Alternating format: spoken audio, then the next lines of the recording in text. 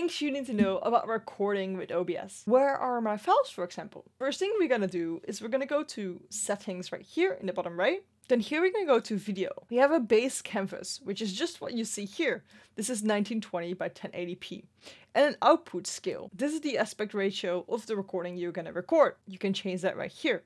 And the FPS that you're gonna record it at. So this is the resolution and the FPS of your recording. We have more output things in here that we can set for streaming and recording. So if you go to the recording tab, this is what you see. If you don't see all this, this is on simple and you gotta have to change it to advanced. Now here we see recording path. G, video raw. This is where you store your videos. If I go to browse, you can see that here are some recordings I've made. You can basically change this to wherever you want. Generate file name without space, then, well, it just generates a file name without a space in it. Here you see the format, so you can have any of these. Keep in mind that if you make your recording in MP4, that if it stops recording halfway through, your file is lost. So what I recommend is making it MKV, even if you can't edit an MKV.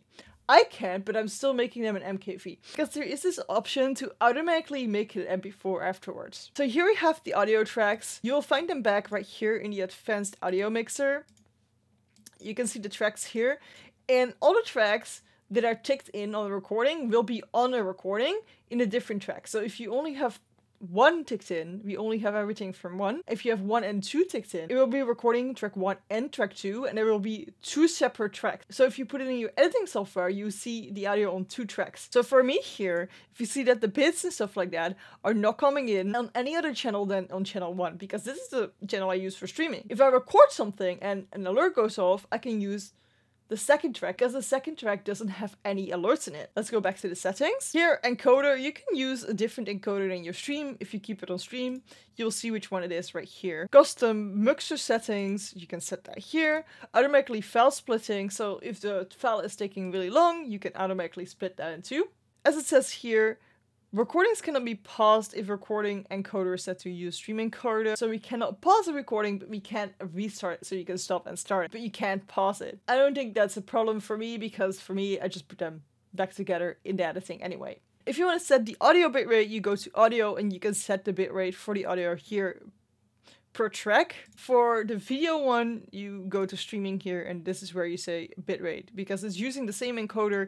All these encoder settings will also apply on your recording, because this uses the same as a streaming. If you're recording in MKV, but you want your recordings to be in MP4, what you need to do is go to Advanced, and here in the recording tab, it says automatically remix to MP4. If you turn this on, what it's gonna do is if you stop recording, you will see this processing bar, and you will actually be getting an MKV and an MP4. Here is a coding format, so now it's like year, month, day, hours, minutes, seconds. This is just what's gonna use to make a name for this file. And if you want a replay buffer, then you have the name here. If you want the files to overwrite each other, click on this, but I would not do that, because it's better to have 2 different files and then delete them afterwards if you see that you have a double one or that you have a one that you want to get rid of. For the rest, what you record is the things that you see on the screen. So if I switch scenes, you will see the switching scene animation, and you will see the next scene. There are plugins that are actually allowing you to record one source,